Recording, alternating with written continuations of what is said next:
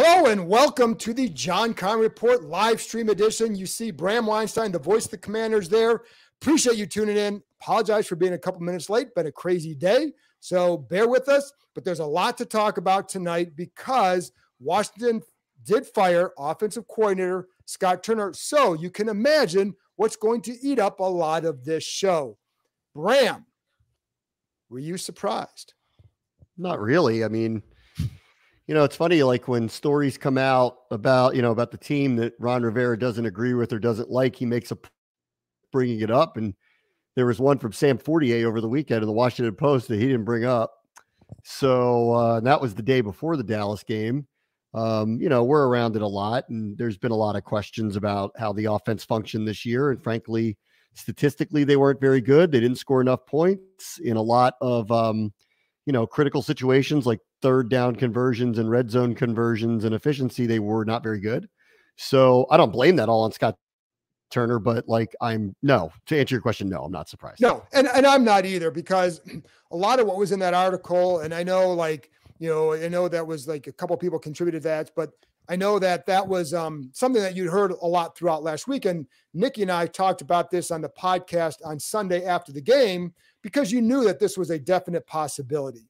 And you knew that there were concerns about the offense all year. Ron Rivera had sat in on more offensive meetings this year than he had the past 2 years, because there was a concern about the direction and the inconsistency of the play calling. That's from players.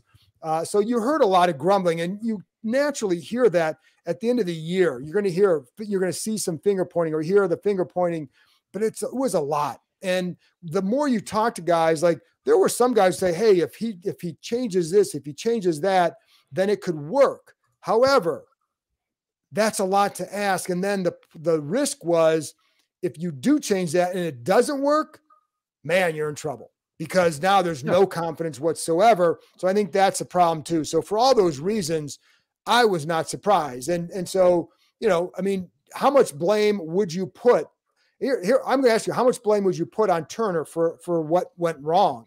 Oh, that's a hard one for me, because of my position with the team, frankly. Sure. All right, well, I can answer that's a one. I would rather you answer that question, okay, because that's true. You're right. I'm not, listen, I'm not surprised this happened today for all the reasons you cited and for a lot of others we can discuss, but to assess the literal blame of it, I mean, I think there's a lot here. Like the root cause, I think, of the offensive problems goes back to decisions about the offensive line, in my opinion. Right.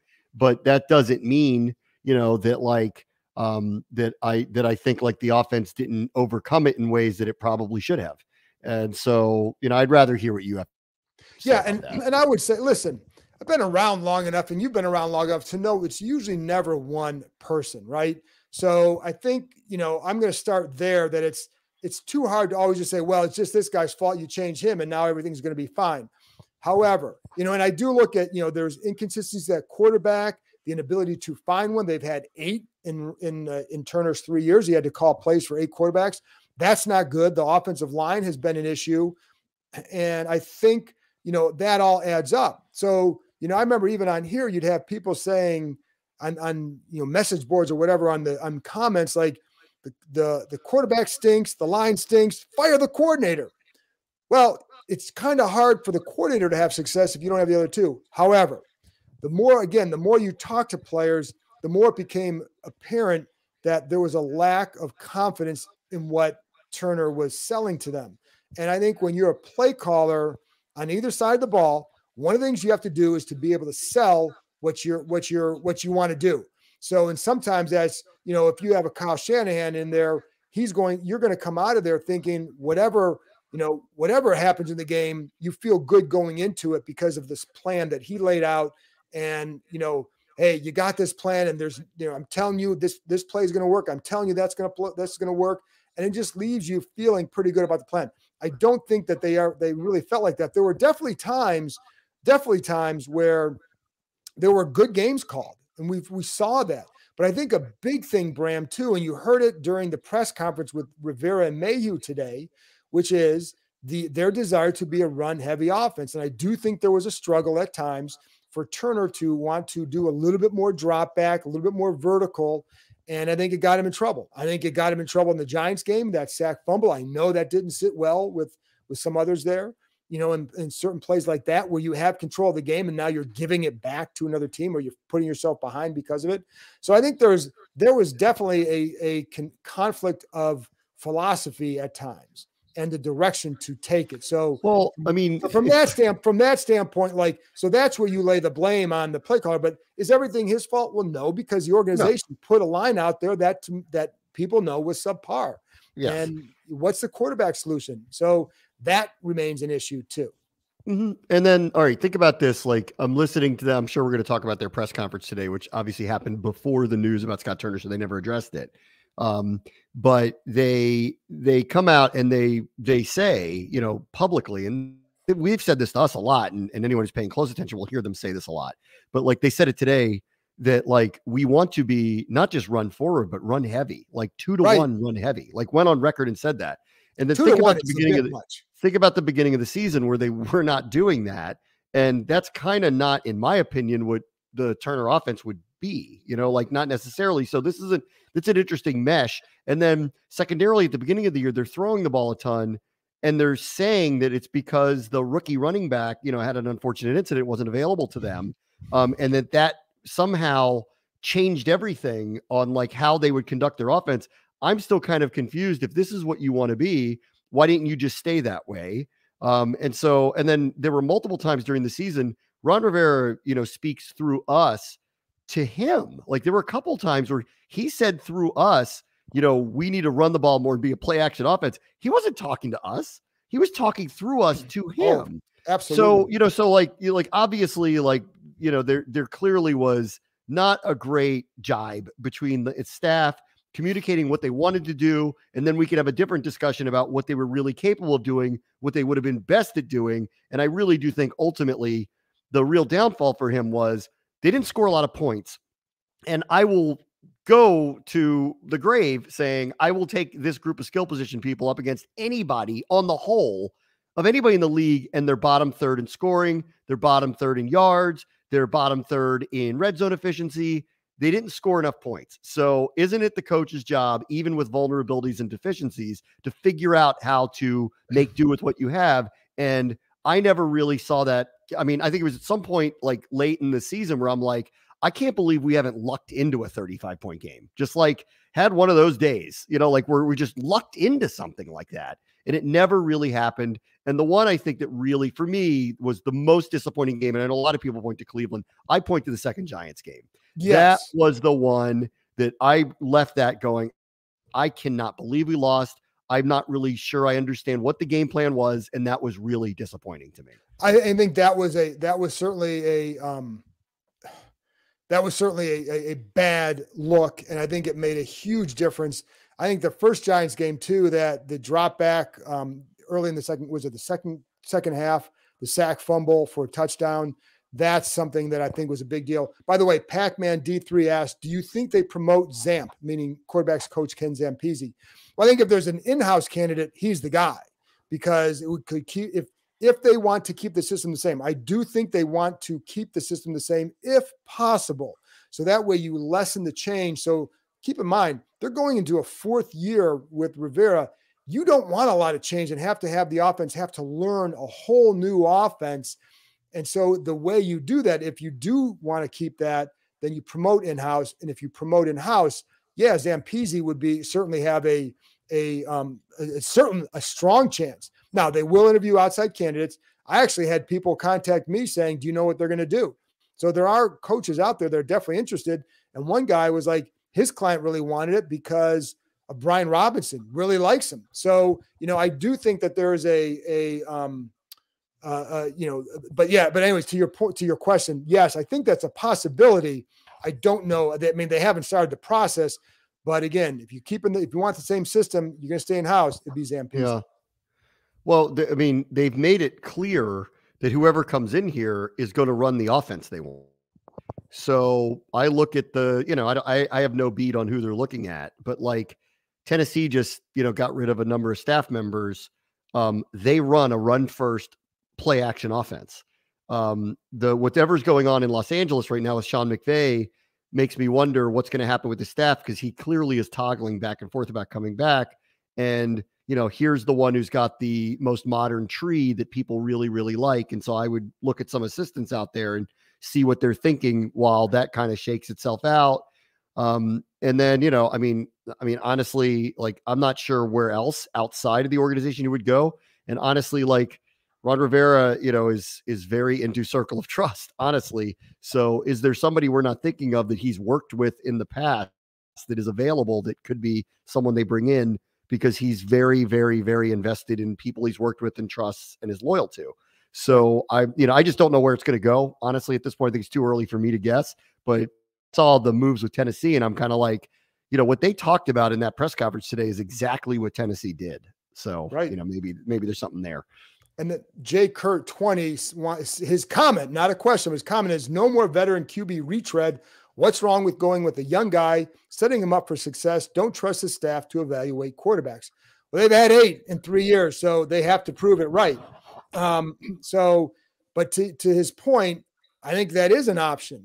But I think you've got to run through the process first. And I know that word process is going to scare people, but I do think you have to go through the process first. Who's going to be available? What if you can get a guy that's like, oh, that guy's really good? Now, I know that's what led him to Carson Wentz last year, but I do think an option would be, do you bring back Heineke? Do you go with Howell? I think one game is a bit difficult to make that jump.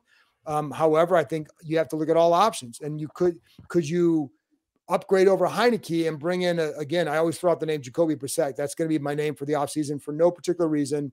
I did have someone a couple of years ago tell me that he would have fit this system, but it's more so like that style of veteran. If you don't keep a Heineke, can you go with that guy? And if Howell's not ready, then you roll with that guy. So that's an option as well. But I think it's a bit early to say exactly what they're going to do because they just started the process. So I think that's the hard part. And I'm going to say this, I'm showing this because for the same reason, John Booth says it's super early, but which prospects stand out to you as options at pick 16? Well, it's too early to go there. I think what I would say, Bram, is not so much which prospect. It's impossible. We don't even know who's coming out yet, but what position. And so, like, to me, based on what they were talking about, and even Mark Mayhew in the press conference expressed a desire for young offensive linemen. I know you probably were applauding at that, but I think that's where I'd look at position. So if I'm looking at the draft right now, I'm looking at offensive tackle, and I'm pushing Cosme inside, and then I'm going to take another lineman later. What about you, Bram? I'm not picking a quarterback in the first round. No, not under the circumstances. There at 16. Yeah. No, I mean, not under the circumstances. I wouldn't want that to happen. They have other needs. I think right now, if I had to guess, it'd be a tackle. That's I think it's a definitive need, and that's a great spot to take a solid player, tackle.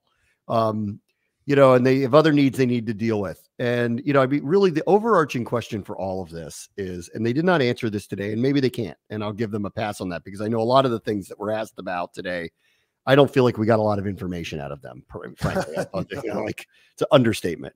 But to me, like, the first question of the offseason is who exactly, what's your spending capacity? Right. Who's going to authorize a big move? How does that work? So let's just say you do want to take a run at, an example, Jimmy Garoppolo. Well, is someone authorizing a $30 million salary? Like, is it, or the whatever signing bonus it's going to take to get a multi-year deal to get him to come here? Or Derek Carr, who I don't think they're interested in, but he is available. And so are they in this conversation, which means who's saying yes to them trading assets and giving him $50 million in a signing bonus and $150 million over a 3-4 year deal? Like, who's saying yes to that? And I need to know that answer before we can even start this conversation, because there's part of me that goes, are we even part of these conversations for people like this? Or are we in limbo until ownership is settled? And, when they say we'll do business as usual, to fill out a roster with deals that fall under a salary cap that don't involve a lot of balloon payment money going out the door immediately. But on the bigger ticket items like Daron Payne's long-term deal or a quarterback, where if you're going to go outside the building and try to find somebody and it's not just a run-of-the-mill, kind of leftover veteran, well, someone's got to authorize you to do that. And I'm kind of in the midst of wait and see to hear, can they at this juncture? And if they can't, when will they be able to do something like that? Well, and that's why I put up, I'm going to put this back up there, but from Cal DC 49, when do we get more info on team ownership? And that obviously plays into Bram's thoughts right there. I think we're going to get something. I would say this, the earliest a new owner would be approved is at the end of March at the league meetings. It does feel like something will come out before then, but we can't say for sure because in this process, you never know. But, you know, nothing would shock me about the speed of which that might take place. But until that does, then obviously the Snyders own the team. So on Monday, Rivera will sit down with the Snyders, and that's when you're going to learn the budget. So you're going to learn some of those things at that time. I will say they did fire Turner, and they had the Snyders were aware of this move, so they didn't stop it. And so I don't know what it's going to look like, Bram, but that's the number one question to ask is what can you do? Because, you know, we don't know. We just don't know, but we'll find out. The budget meeting takes place on Monday. That's when they'll have a better idea. To go back to your original point, which was, are you surprised by this? I am surprised today, only because after they said we're going to meet with current ownership on Monday, I didn't expect them to do this until after Monday. But this was approved, which means, you know, Ron Rivera does have the authority to do these things.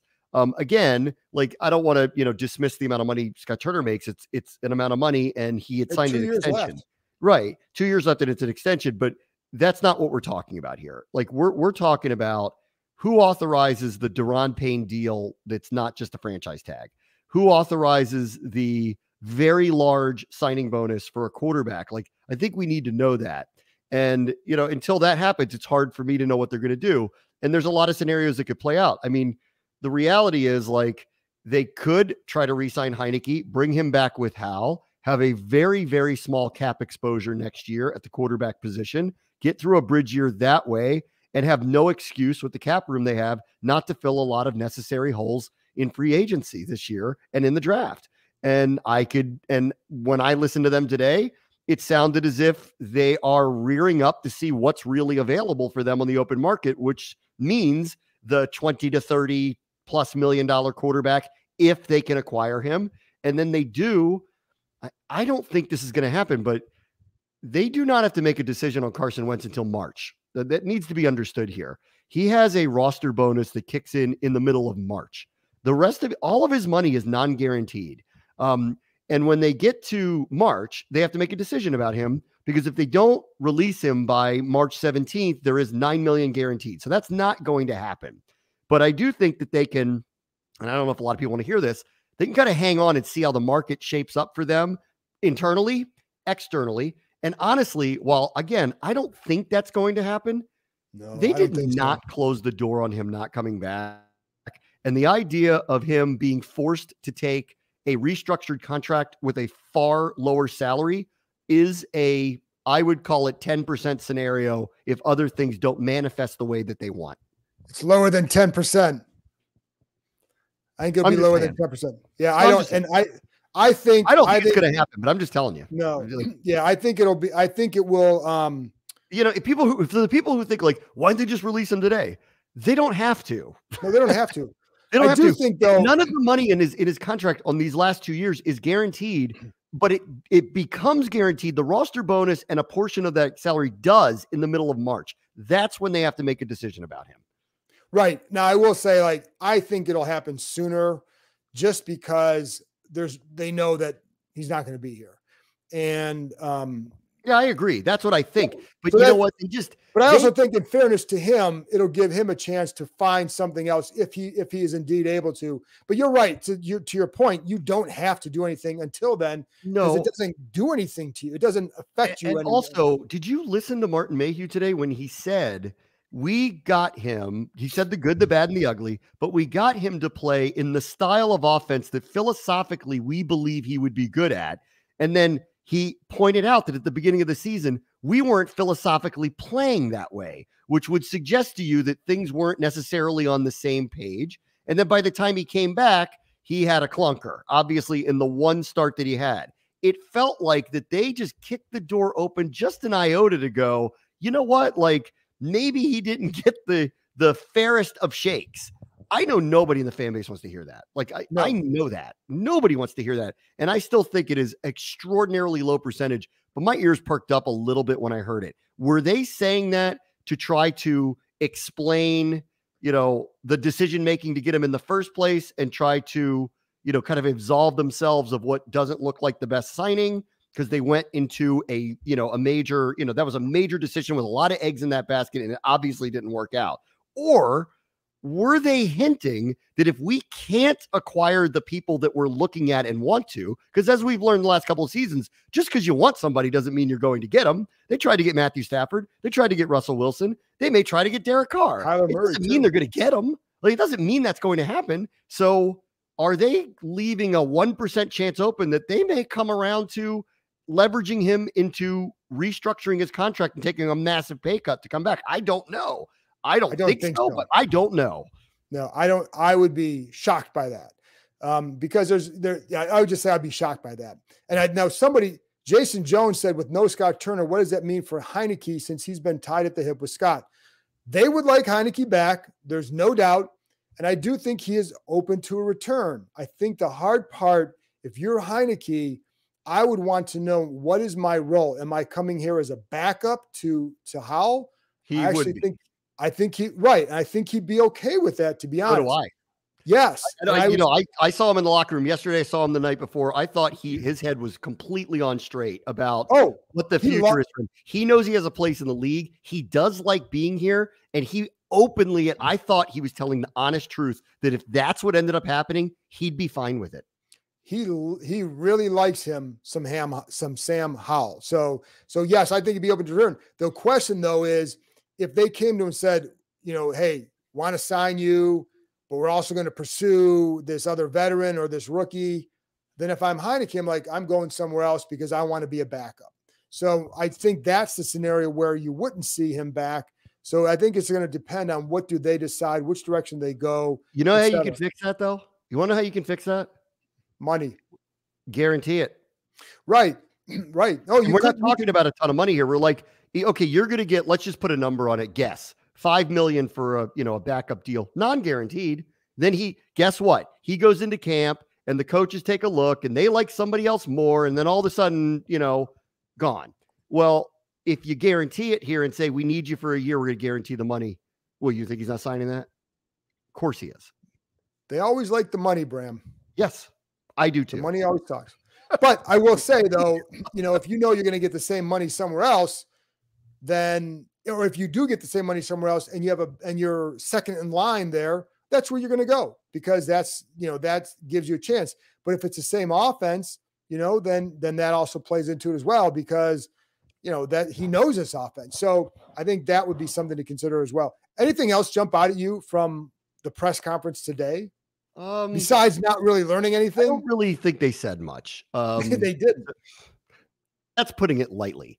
I really didn't get a sense of, but there was part of me that was like, after hearing this today, I actually really do wish that he had the ownership meeting because I thought they could have both been a little more forthcoming about what the plans are, because until someone tells them, can I write a big check for a quarterback if we can acquire one, yes or no, we can at least have that understanding whether that was even possible, or do we have to franchise Daron Payne because we're not authorized to give him the deal that we'd like to give him, or can we go do that right now? And how much money do we have to spend? I mean, we know what our cap room is. How much money do we have to spend? And let's just say we want to go top of the guard market or something like that, and we want to go pay somebody. Can we go do it? And I think part of me is kind of like, I kind of wish this happened next week where we could ask those questions and they'd be forced to be a little bit more honest. Well, not honest. They don't know what they don't know at this point. So I don't think that they were able to answer those questions. So that was hard. Everything else to me, I didn't learn much, honestly. And the only other thing I would say is this. I mean this so respectfully. Ron has this thing in the offseason with people that we all know that they'd like to retain, that he tries to downplay as if he's playing poker. And he's like, I'm not even going to show you my hole cards on the whole camera, we know you want Payne back. Of course you want Cam Curl back. I think it's okay to say you like these guys. And he finally admits, like, well, like we don't want them in negotiating. They know you like them. Like, it's okay to say that, So there's a little backstory to that too, because years ago when he was in Philadelphia coaching with Andy Reid, there was, if you remember, it was like Al Harris was a really good third corner for them. And the defensive coordinator said something along the lines of, we have 3 guys who we consider starters out there. So Al Harris's agent gets a hold of that, goes to Andy Reid and says, well, when it's time for negotiations, well, I want him to be paid like a starter. It's like, well, he's not a starter. He goes, well, this is what your coordinator said. He's a starter. So the agent did go to use that. So and Rivera was on that staff. So Andy Reid kind of chewed those guys, or not chewed them out, but like hey, don't say this stuff. The problem is that when you let me say this, Bram, when you couch it the way you do, it's hey, I'm not going to say anything because I don't want this guy to know how much we like him. You're kind of saying how much you like him by doing that. Yeah. On Cam Curl, because someone's asking, is he a free agent? He's not. Actually, he's under contract for 1 more year. It's about extension for him. Yes, but like I think it's extension time for him.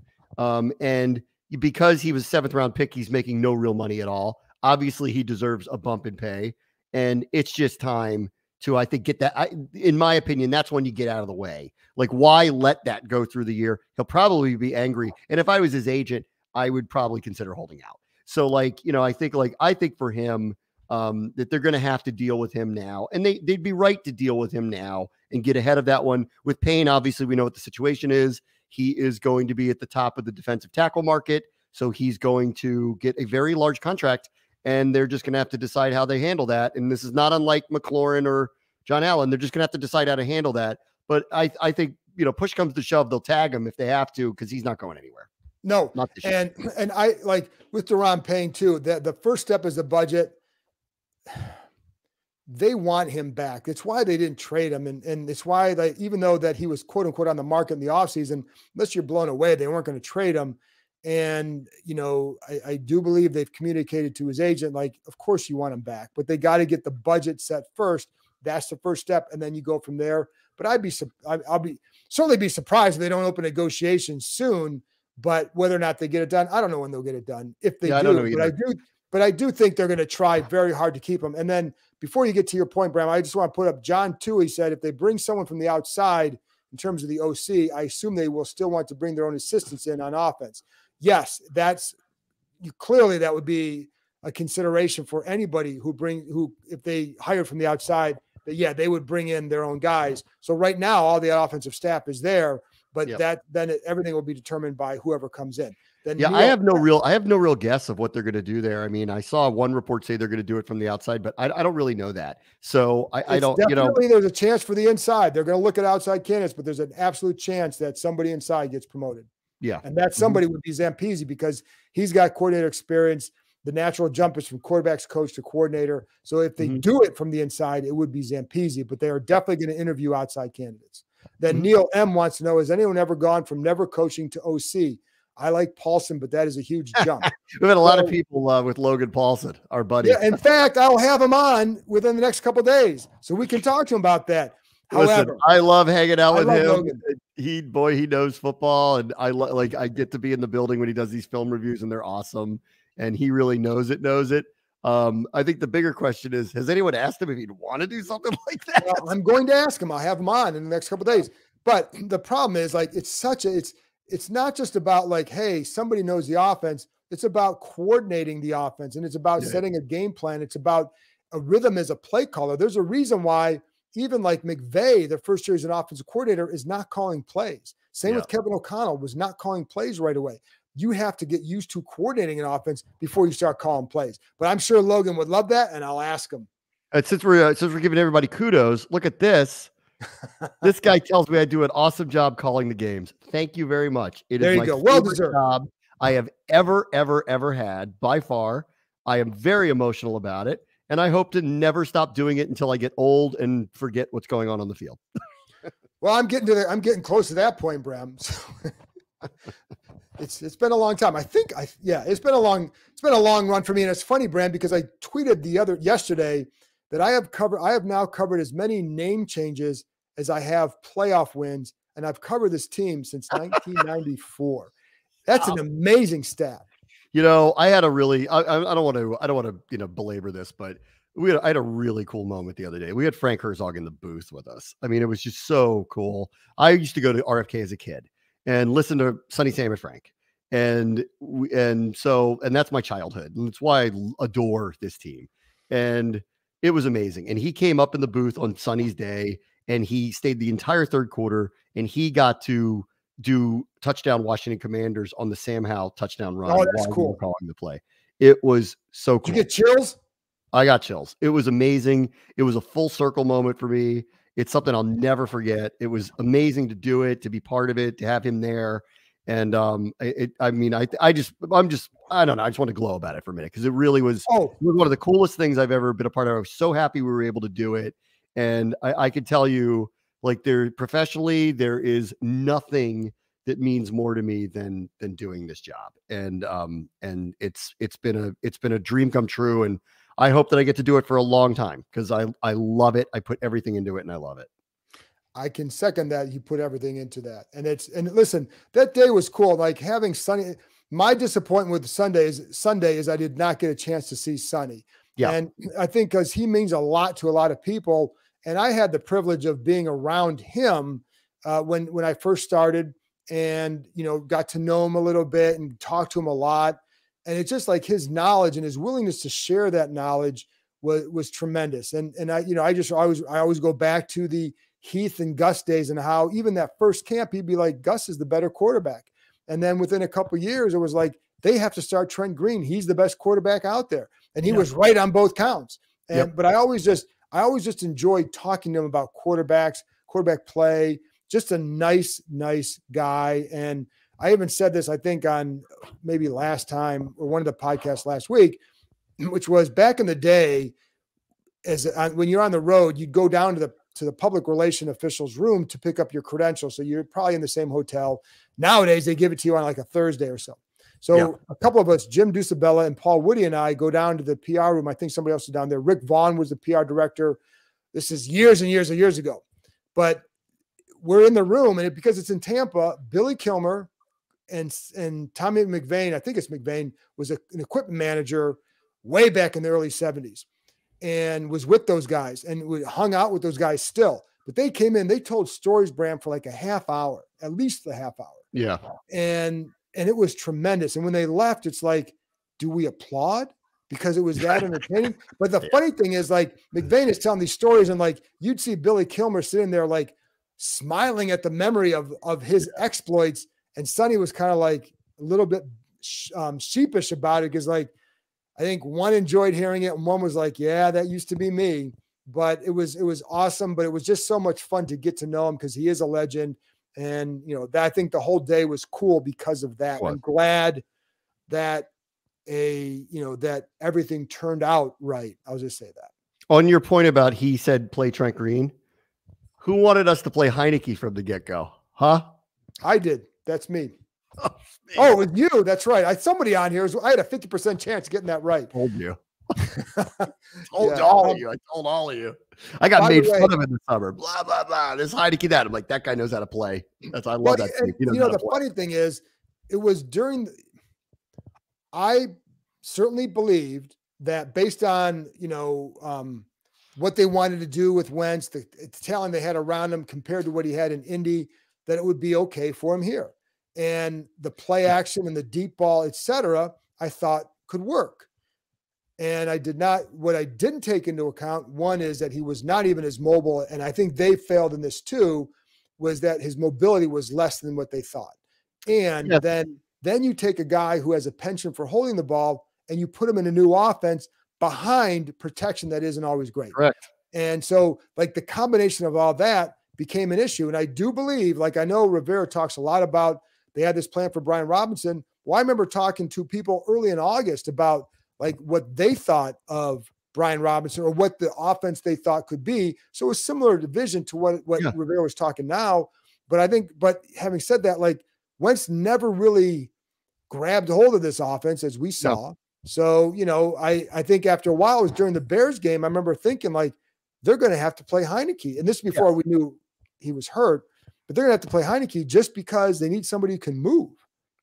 Yeah. So. And it's funny too, like, in hearing Martin Mayhew, like, kind of defend the move, because, you know, they have to defend the move now. And I don't know that they can, but they're trying.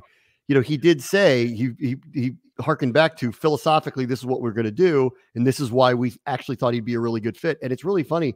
I mean, not that I'm a scout or anything, but I came to the same conclusion. We talked about this all summer. I said, you know what? Like, in play action with ball fakes, quick decisions, get the ball out of his hands, run first offense, I actually think there's a possibility here with him. Where I don't like him is these slow developing plays, drop back passing. His decision making is interesting. His accuracy is clearly off.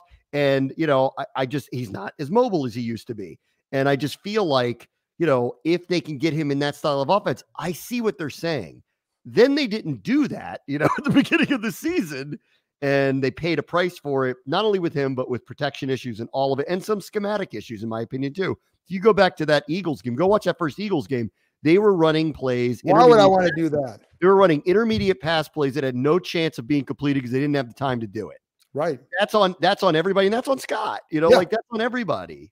To that point, Bram, I was going to bring that up, that there were times where I even talked to a player about this on Friday, that there were times where you'd see a play like, I really like that play, but I don't think these guys can pull it off. Yes. Because the execution, like, there were a number of times like, yeah, Terry McLaurin is open here, but he's not going to have the time.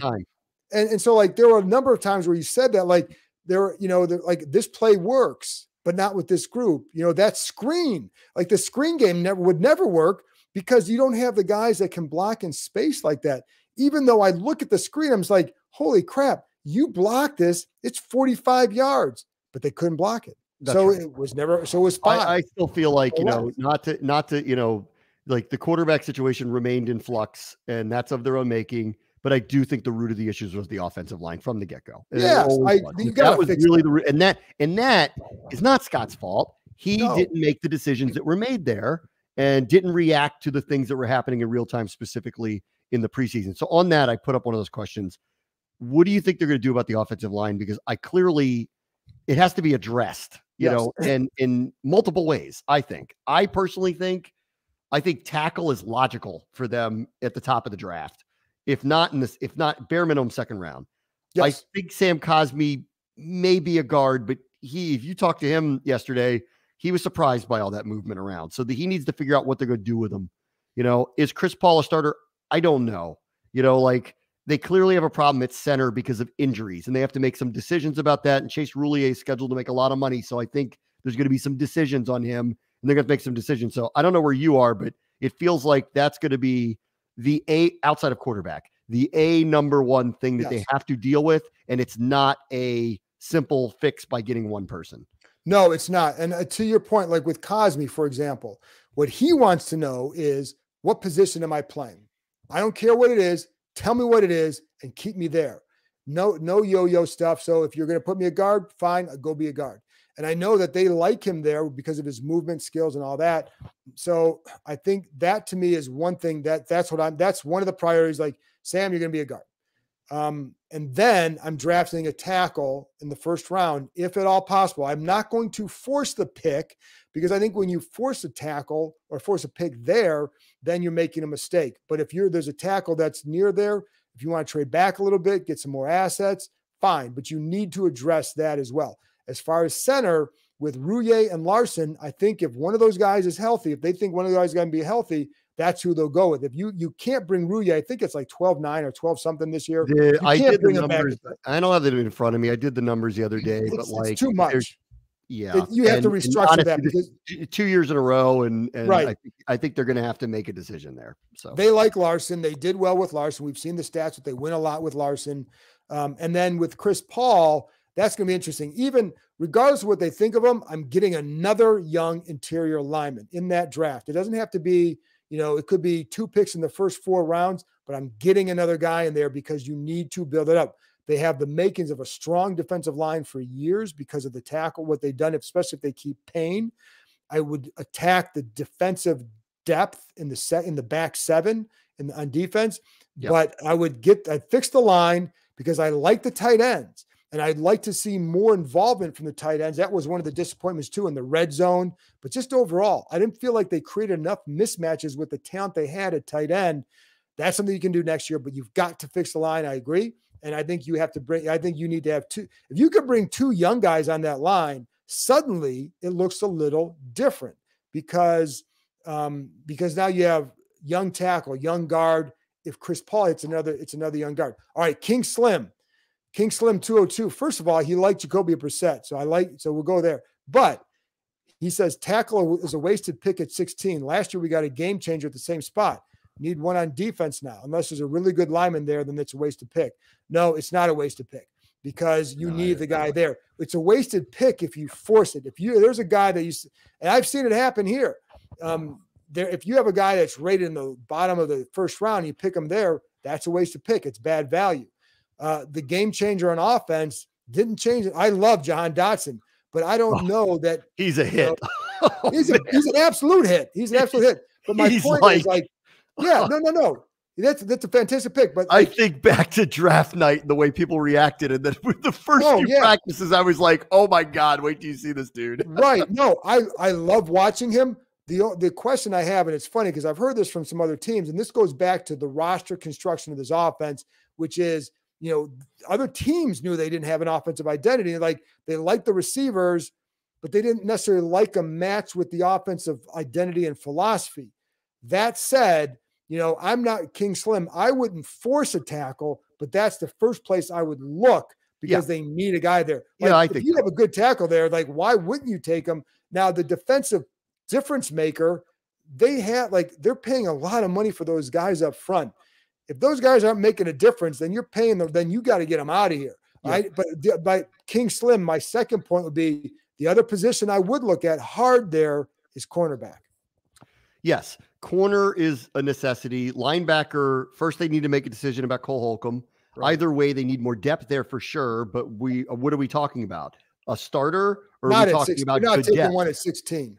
No, not at 16. Unless Holcomb's gone and you say no. I didn't mean linebacker for the draft early. I think clearly that's a pick early, a linebacker somewhere in the second, third round, fourth round, something like that. That's got to happen.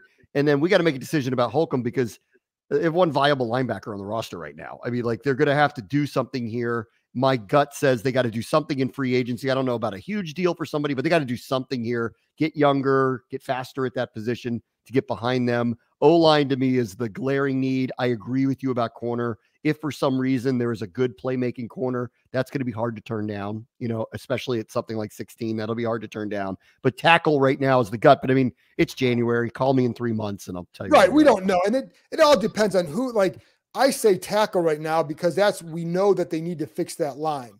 But when you get to the draft, you say, you know what? Yeah, they need a tackle. But in that range, is there anybody?